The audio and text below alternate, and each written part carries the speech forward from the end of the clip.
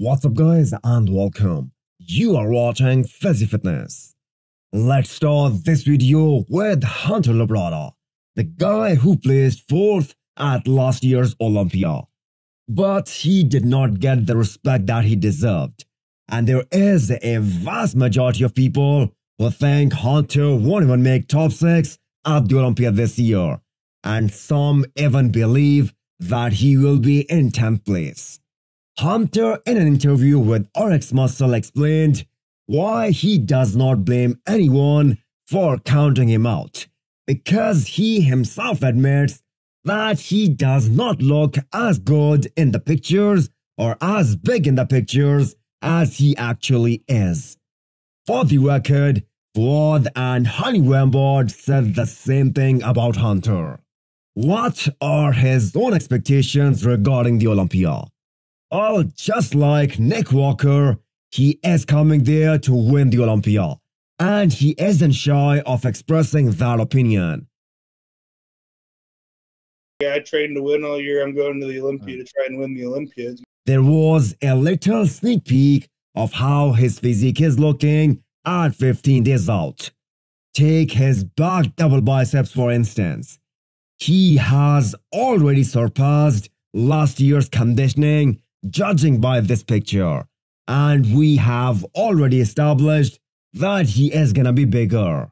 I do not recall Hunter showcasing this much detail before the Olympia last year. And keep in mind, back was a weak area for him.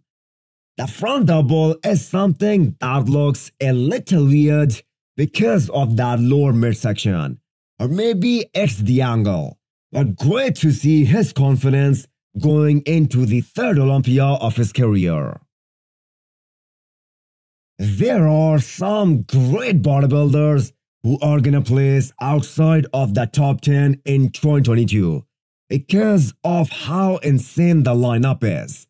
I think Blessing is very good. All those theories are now put to rest that he is behind the schedule because he changed very fast.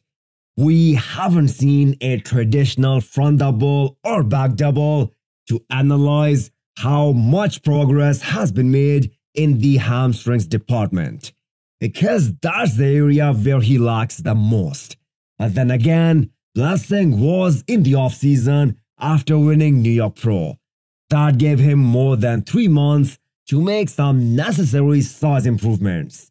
Now, are 3 months enough at this level? Absolutely not. But we can expect a better physique than what we saw in May. Hassan Mostafa dropping out of the Olympia due to health complication is definitely a bad news. And nothing is more important than health.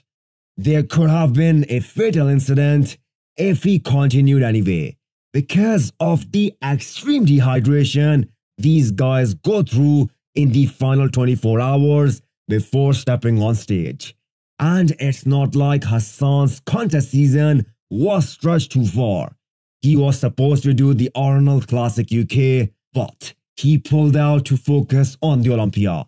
So considering how much money and effort went into the prep, it must be heartbreaking, and at the same time, a wise decision. Urs isn't one of those guys who looks super freaky wearing a tank top.